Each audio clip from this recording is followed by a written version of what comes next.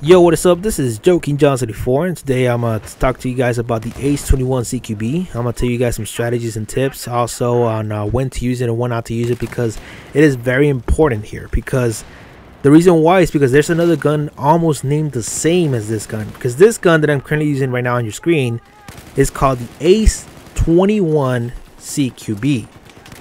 There's another gun called the Ace 52 CQB.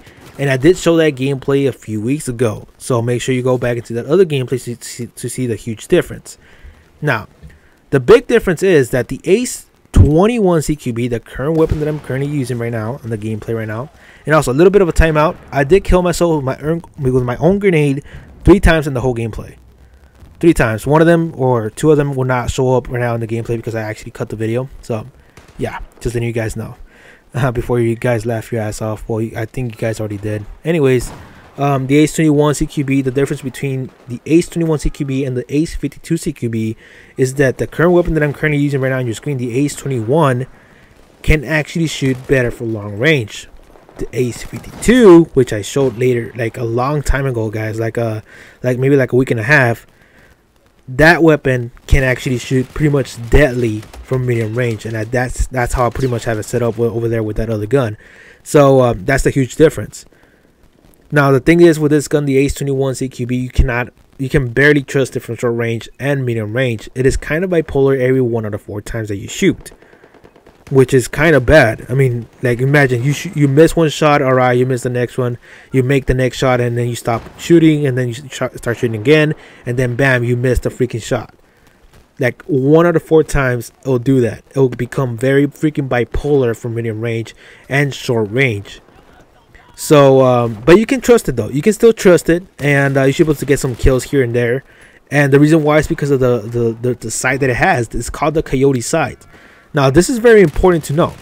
The Coyote sight versus that other sight that's pretty much round and pretty much gives you like a concentrated shot of one person. Now there's a huge difference.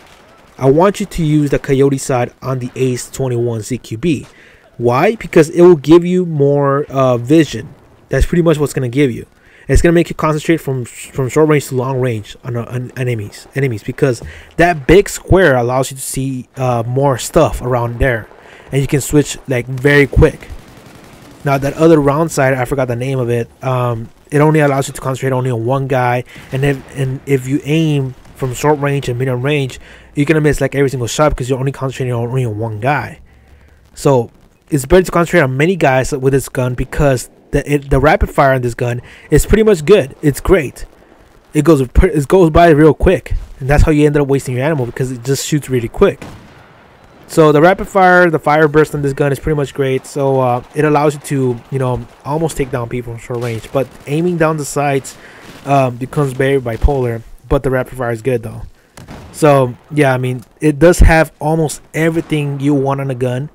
It's just that there's only one little problem, you know, that bipolarness makes this gun very liable out there. So, but anyways, you know, I mostly use this gun for rush game mode, and also for the conquest, because it's pretty much open field and everything's long range. That's the best time to use that gun, guys. I recommend it.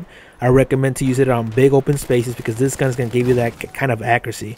I think it's because the attachment that I have, you know, the one that allows you to be very accurate from the first bullet, you know, I think that's kind of why though. I'm not sure, but you know, I got to think about it. The gun is very goddamn accurate. Just letting you guys know, it is very goddamn accurate from long range. You can actually take out like around, I'll say like around 3 people. They were like standing from long range. You can actually take them out like three of them. And also, I don't want you guys to add the silencer on this gun. It's no good. Like, believe me, the gun actually becomes more weaker. It is a huge difference compared to the other guns out there. It's a huge difference, you know, compared to Type 95. You know, I already explained to you guys why it's a huge difference, because the silencer, you know, it becomes very, I don't know, different depending on the gun. It becomes different.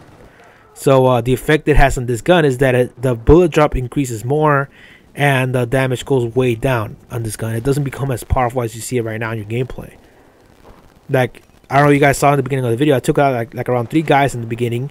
If I would have had the silencer, I would actually take out like 1 guy, and the next guy would have taken me down. So I only got like 1 kill instead of getting all 3 of them. So it does make a huge difference, guys. Believe me. I used it with a silencer. It is quite terrible. So that's pretty much it, guys. Remember about the sights. Do not use the circled one. Use the coyote sight. It's called the coyote sight. You guys already saw my attachments, in some parts of the video. Use those attachments because that's the current weapon. That's the current attachment that I have on this weapon. It's pretty much helping me out there for long range battles. So and it's deadly accurate. It's deadly accurate. It gives you like a great view on the field, and it pinpoints your enemy like perfectly, like right there and then. So trust this gun for long range, but for short range and medium range, you're gonna have to decide whether yes or no. And all I'm asking you guys to keep your distance. Just keep your distance. You should be able to take out like a lot of enemies like that. So so yeah, that's pretty much it, guys. The fire burst is great, long range. The attachments that I have, make sure you keep an eye on them. The sight, that's pretty much it, guys. That's pretty much what makes this gun pretty much cool and great out there in the battlefield. And it's a winning gun in the carbine rifle division. That's one thing I forgot to mention to you guys. This is from the carbine rifle division. Or I'm probably gonna end up putting in the title anyways. So at the end of the gameplay, guys, I ended up going like 20-8, which is still good. I killed myself with my own grenades like 3 times. So I think I was supposed to go 20-6 or 20-5. That was supposed to be the final score, but goddamn, I killed myself with my own grenade. Don't worry, guys. I've gotten worse in Call of Duty. I actually flashed myself like a few times here and there in Black Ops 1, back in my Black Ops 1 day. So yeah, it's not the first time, and I'm actually good in those games. So anyways, just leave a like, leave a comment, tell me what's up. You guys got any questions about any guns out there, let me know. So I'll see you guys later and enjoy your day.